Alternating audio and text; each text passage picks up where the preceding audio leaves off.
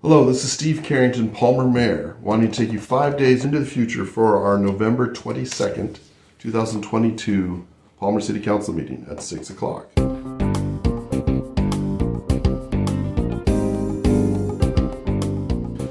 So we've got a proclamation that night where we're recognizing the Colony Knights 2022 football team as ASAA Division Football Champions. Congratulations to them, and we'll have a proclamation to make November 22nd, Colony Knights Football Day. Also, under public hearings, we will have our official second hearing for our budget. We've been actually meeting about the budget for 4 Tuesdays in a row now. I think it's been a month of meetings. And that's broken up into like 5 different parts. I believe the budget we're looking at includes a 3% COLA for the employees. And there's also talk about doing kind of a cash bonus here at the end of the year as well. Also under public hearings is authorizing the city manager to accept, appropriate, and execute a grant to the amount of $322,177.71. Awarded by the U.S. Department of Homeland Security under 2022 State Homeland Security Grant Program for the purchase of Motorola APX8500 mobile radios and necessary equipment.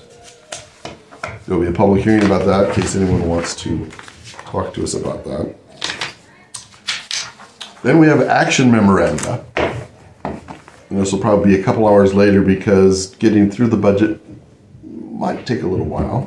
We'll see how it goes. We have been having a fair number of discussions on it. And we have to approve that budget. It takes effect January 1. We have to have it finalized by, I believe it's the middle of November. So we could stretch it out into the December 13th meeting. But we're going to try to see if we can get it all done on November 22nd. For action memorandum, there's a liquor license renewal for Matanuska Brewing Company, Palmer Municipal Golf Course. There's also to authorize the city manager to do $18,000 for engineering services for Reservoir Number 4 windstorm insulation damage repairs. Yes, that was from the first of the year, where insurance is interesting to deal with. Let's just put it that way. And then there's an action memorandum for authorizing the city manager to have a 1-year agreement to purchase healthcare insurance coverage with Primera through the city's healthcare insurance broker, USI Insurance Services.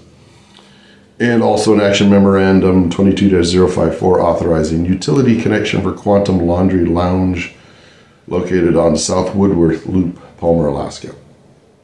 Events coming up in Palmer include the Alaska Vintage Holiday Market is this weekend, November 18 to 20. Then we also have Small Business Saturday, showing up the Saturday right after Thanksgiving. And Colony Christmas is December 9th to 11th, Friday, Saturday, and Sunday that weekend. And there'll be many different events happening throughout Palmer.